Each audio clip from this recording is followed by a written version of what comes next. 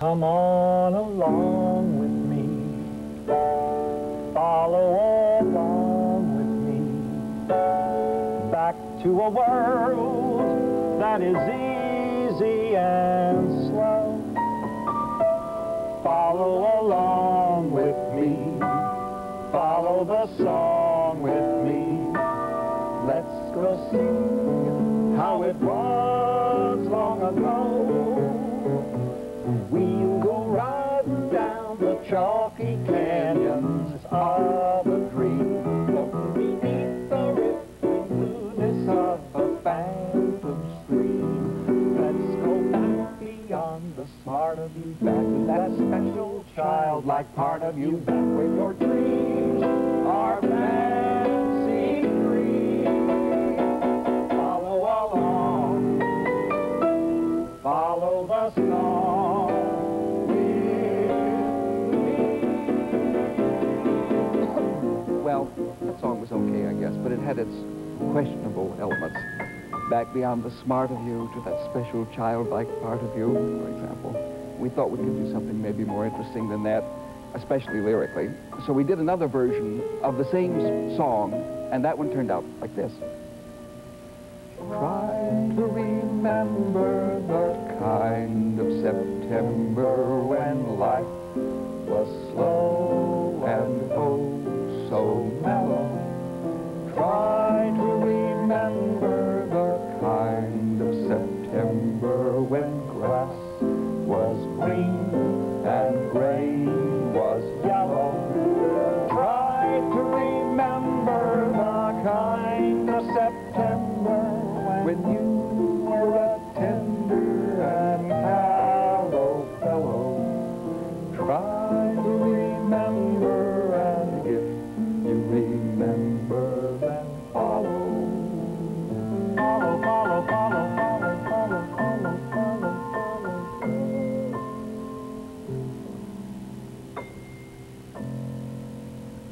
With the notes of Try to Remember from the Fantastics, the longest-running show in the history of the American theater, now entering its 17th year in New York, I introduce to you Harvey Schmidt, composer of the tune, Tom Jones, author of the words.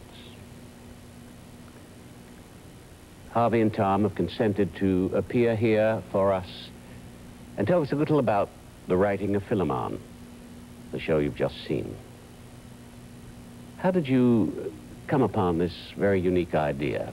Well, the idea itself is from a book by Allardyce Nicholl, British historian, a book called Masks, Mimes, and Miracles. And in the first page, the first paragraph of that book, there's a description of an actor-clown named Philemon in 287 AD in Antioch, who became a martyr and was and is a saint in the Greek Orthodox Church. So that idea came from there. But the real thing that fascinated me was, strangely enough, because you wouldn't think of it seeing the show, was World War II. I have felt and feel that the most dramatic thing that happened in my lifetime has been World War II. It's like a great super coming together of forces of two different ways of viewing humanity. And I've always wanted to try to write something about it, but perhaps obliquely without, dealing with it per se.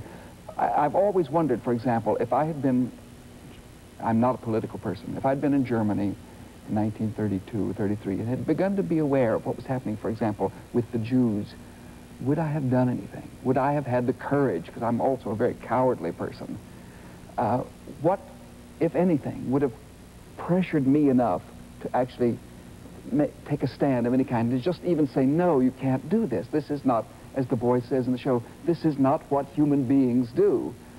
And so that was the area that fascinated me.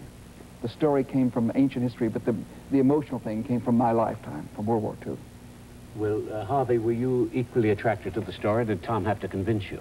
Well, when he first mentioned it, we were in Italy at the time. I had rented a villa over there, and we were working on I Do, I Do. We were writing that.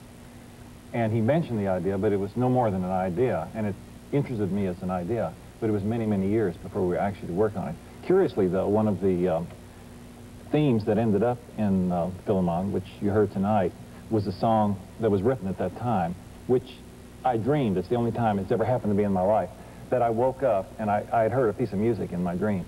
So this is about 2 days after I'd arrived in Italy, my first trip. And I liked the theme, and I went downstairs and played it, and this is how it went.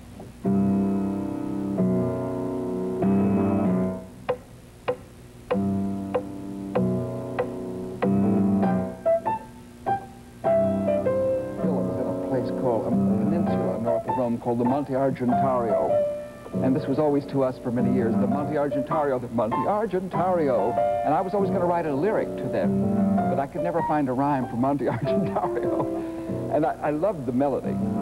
It seemed so evocative, and so I tried several times to set lyrics to it. In I Do, I did a lyric called Marriage is Impossible, and that just didn't seem to fit with that august music, and so later on, it just clicked. We both thought, my goodness, this would go in Philemon.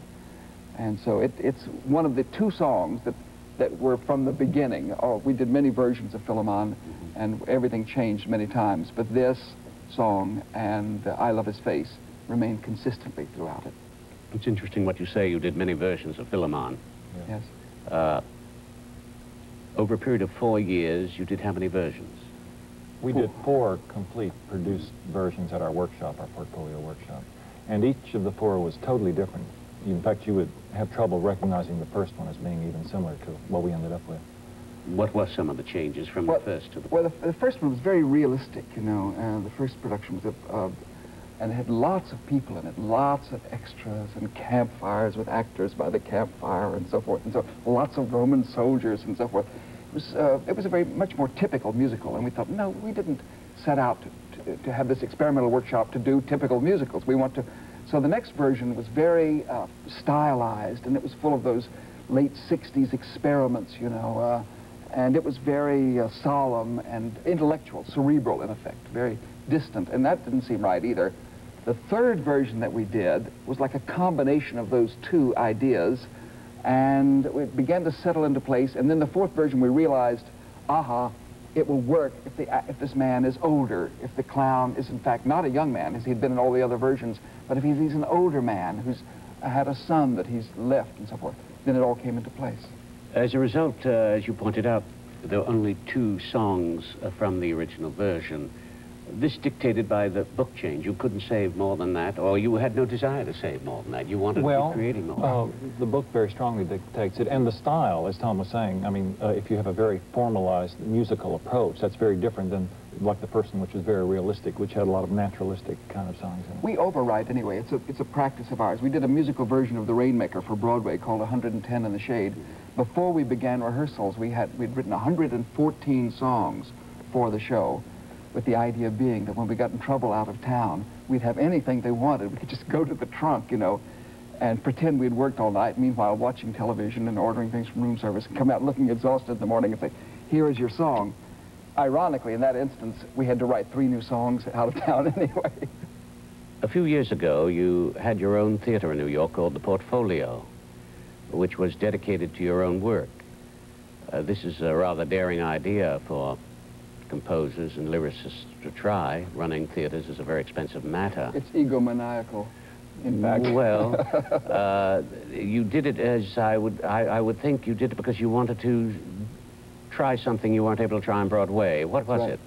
We had, at the time we did it, we had I Do running on Broadway and the Fantastics running off Broadway, and we had an income, and we'd always wanted to have a theater, and we knew if we didn't do it then, we'd never do it, because you get too scared after a while.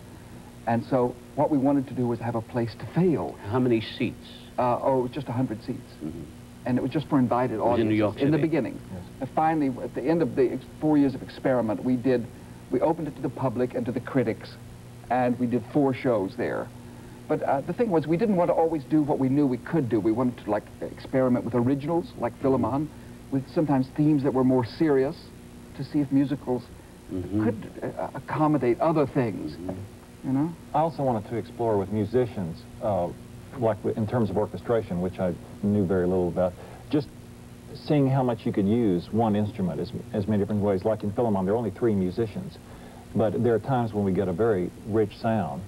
But that was just as we were talking about the book, of much experimentation.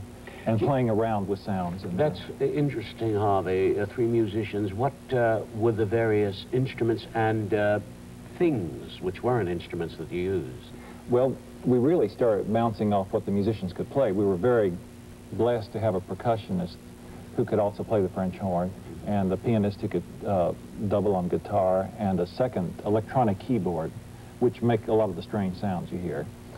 And she also played the recorder. Then we also have people just playing sticks at time and beating on walls. Or yeah, they play the wall sometimes. Yeah. And drums. Yes, lots of drums. Play the piano bench. And the piano bench. We also had some primitive instruments, and we had a drum came from North Africa with a human heart in it. The heart of the animal. Oh, human heart's better. Yes. Ah. But it actually, that was the thing. They tried to capture the soul of the animal. They put the deer's hide to make the drum and put the deer's heart, this dried up sound inside, you know.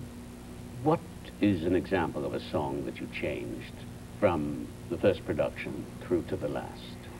Well, there was a song that the clown sang, Kakian, as part of his street performance, and an earlier version of that song went so approximately, if we can remember it, like this.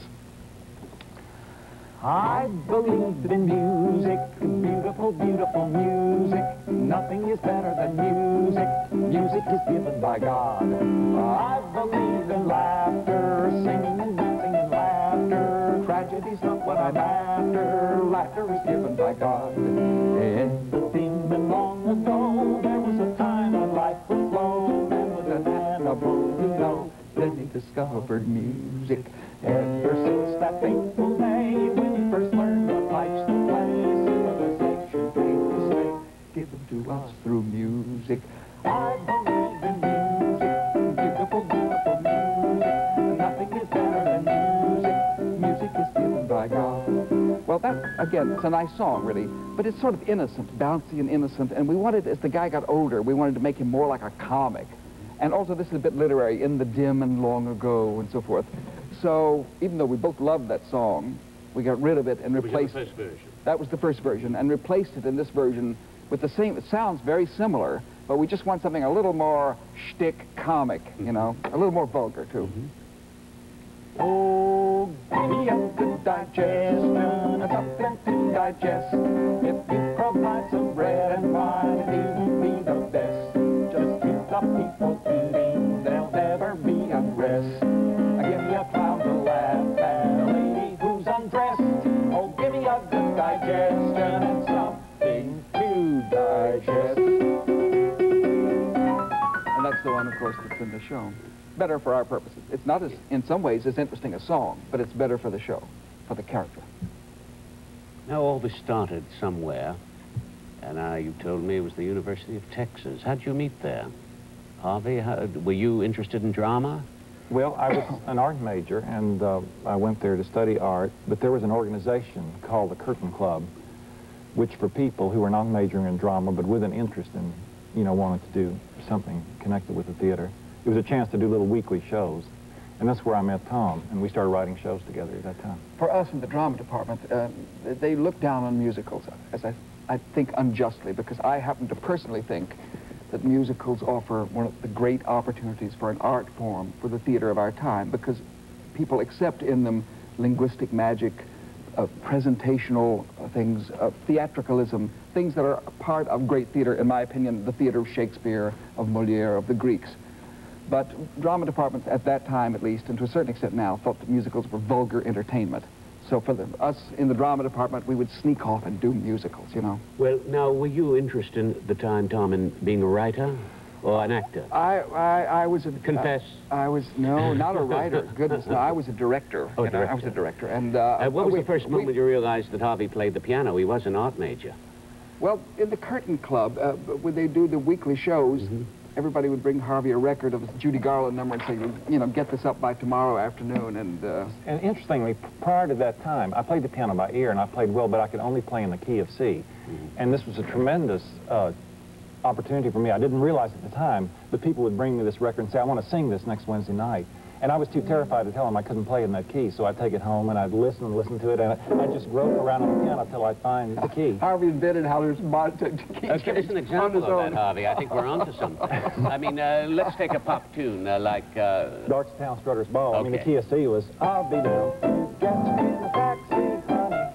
But if they wanted to sing it in G, say, I'll be down to get you in a taxi. Now, for a skilled musician, that's very easy to do, but I'm not a skilled musician, and I compose by ear, and I play the piano by ear. So this was a major breakthrough in an education for me to be forced to do this. And I was too terrified to tell people I couldn't play, because I could play well in the key of C. So actually, that was a tremendous thing that happened to me at that time. And The key of G. well, I got to where I could play in any key, but it was simply because of this Curtain Club experience that happened. And Tom, how did you switch over from being a director when you decided that? The scripts that we got were just terrible, and so I thought, well, I can do better than this. Might as well give it a try. Yeah, so we did them. And that was the beginning. To a great present, and all the beautiful songs you've done in Fantastics, I Do, 110 in the Shade, and Philemon, for which we thank you so much. We're so grateful here at KCET in the Hollywood Television Theater that you permitted us to do this remarkable work.